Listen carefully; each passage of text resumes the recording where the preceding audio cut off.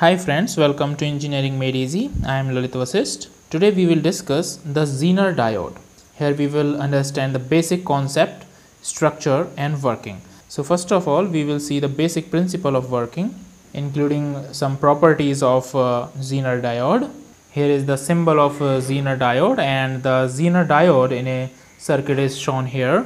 We will discuss this also, how Zener diode is used in reverse biasing, okay, in a circuit. Then we will also see the biasing of PN junction, how forward biasing is done in the normal diode, and the reverse biasing of the diode, how it takes place in Zener, how we use reverse biasing in Zener diode, and how it affects the movement of electrons and holes in the PN junction. And in the last we will see the VI characteristic of the Zener diode, and also the Zener diode as a voltage regulator, how it is used as a voltage regulator in a circuit. Okay, so the Zener diode will be discussed here in detail, so I request you to watch this video till the end. The symbol of Zener diode has been shown here. Just observe here how it is different from the normal diode. Okay, this is the P side and here is the N side. Okay, and this one is the Zener diode in a circuit. Observe that this Zener diode has been used in reverse biasing. Here is the negative terminal of the battery, this one is the positive terminal. So this negative terminal has been connected to the P side, this N side has been connected to the positive terminal of the battery. So the P side is at lower potential in comparison to N side of the Zener diode, so it is the reverse biasing. We always use the Zener diode in reverse biasing in the circuit.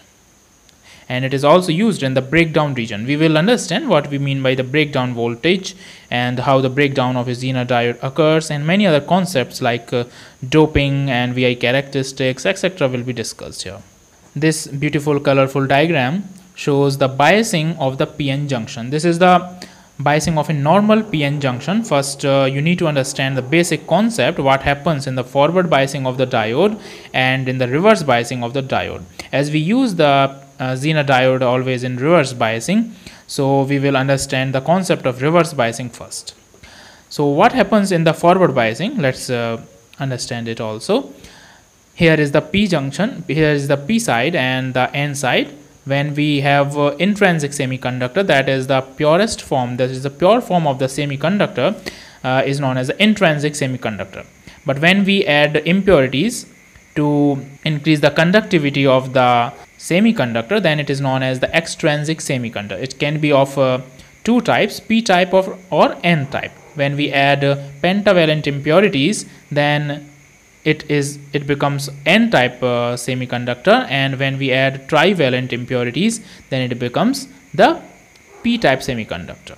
Here we will not go deep into this basic theoretical part, because it will be too lengthy lecture then. Then here is the now here is the depletion region, and you can see here that in the depletion region we do not have any charge carriers. That's why it is known as depletion region, because it is depleted of all the charge carriers. Okay, so here is this is the forward biasing of the diode. In forward biasing we connect the P terminal, we have the P terminal at higher potential and N terminal at the lower potential. So because of this forward biasing of the diode, we, as you can see here, that because of this we have electric field from P to N side. This is the direction of the electric field. As we know that electric field force F is equals to Q into E. Electric force is Q, charge of the charge carrier, and E is the electric field, is equals to F is equals to Q into E, is in the direction of the electric field on the positive charge, and this electric force is in the negative direction on the is in the opposite direction on the negative charge. So as this field is in this direction from P to N, therefore the holes present in majority in P side will experience a force towards the N terminal, and electrons will feel force in the opposite direction to this electric field, that is towards this direction, towards the P side. Here electrons are in majority and here holes are in minority, while in P side holes are in majority and electrons are in minority. So this is the basic structure and working in forward biasing. Because of this, we have some electrons, some holes move into this region, and electrons are attracted towards this region, and the depletion layer width decreases. But the opposite happens in case of this. Here you can see that this is the negative, this is the reverse biasing of the diode, and because of this the electric field is in opposite direction, that is from in this direction, that is from N side to the P side. And you easily understand here that electrons will feel a force away from this depletion region. So electrons will feel a force in this direction and holes will be swept away from the depletion region. So both of these majority charge carriers feel a force in opposite to the away from the depletion region. So because of this, the depletion region width increases, okay, it widens, but a small amount of saturation current flows, the reverse saturation current flows through the diode in this case also, because some minority charge carriers are present in the regions also. Here on the N side we have some holes, few holes, and here in the P side we have some minority electrons. So these electrons will feel a force in this direction and holes will be moved, feel a force in this direction, so they will move towards each other.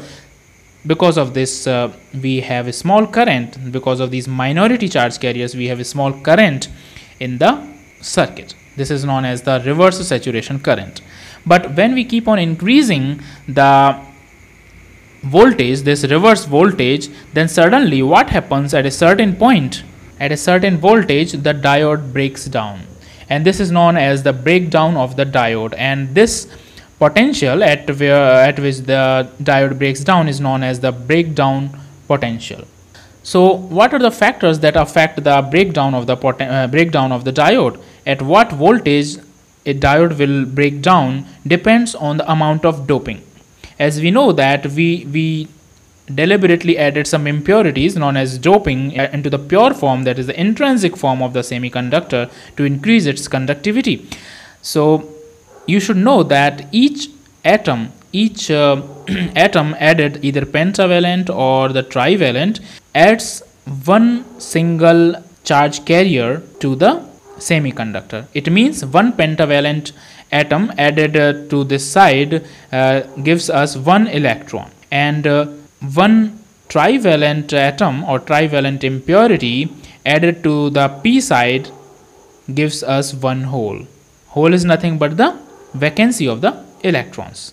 Okay, so this is the case. So when we keep on increasing the doping level, then the charge carriers are increased.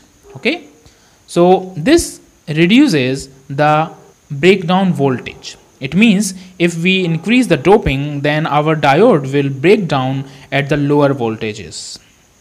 Okay, so this is the concept that is used in the Zener diode. What we do in Zener diode, we increase the doping level.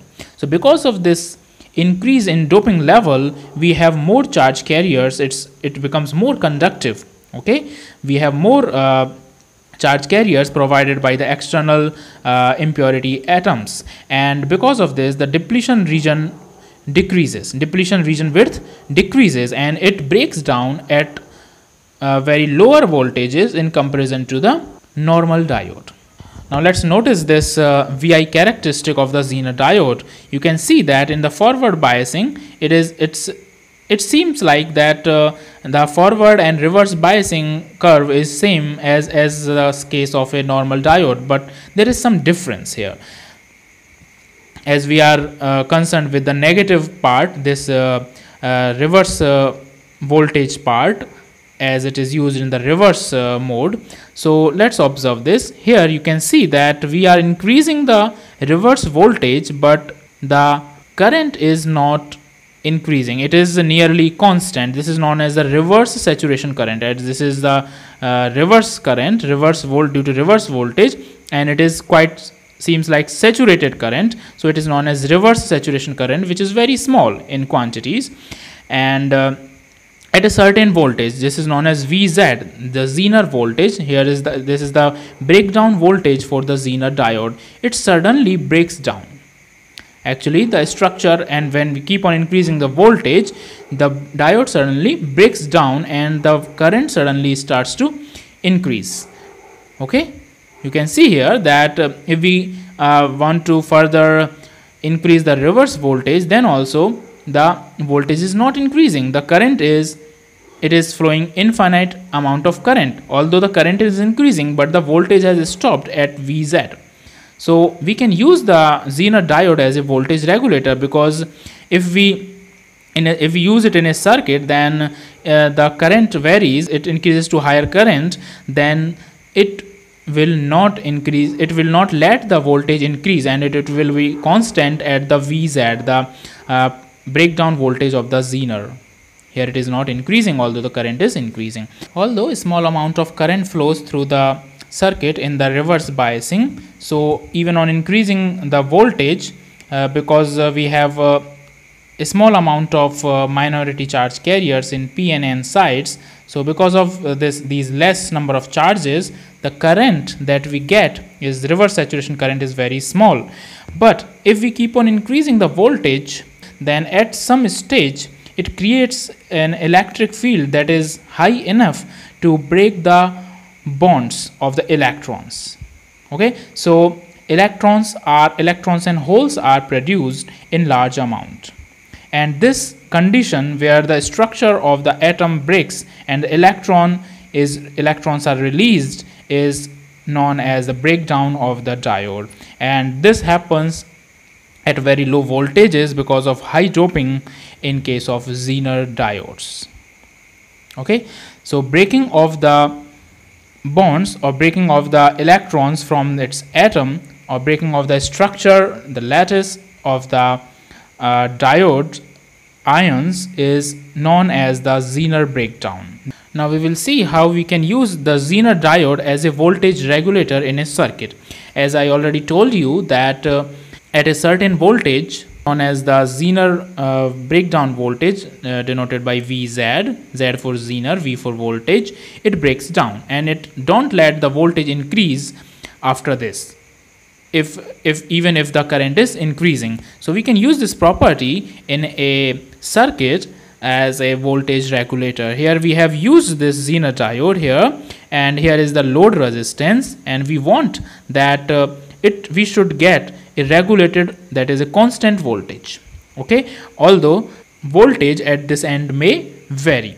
Suppose here is the unregulated voltage supply, and we want regulated, that is a constant voltage supply here, and we know that the voltage across the Zener diode does not increase above the Vz. It remains constant at the Vz. For this, the condition is that we need a unregulated voltage that is above this Zener voltage, above this breakdown voltage for the Zener. So in this case, if the voltage is more than the breakdown voltage of the Zener, then for all the voltages unregulated, although it may have some fluctuations in the voltages, but they should be well above the Vz. If it is above Vz, then it will operate always in the breakdown condition, and in the breakdown condition it will give us regulated, that is a constant voltage that is equals to its Vz. So suppose if it is of 10,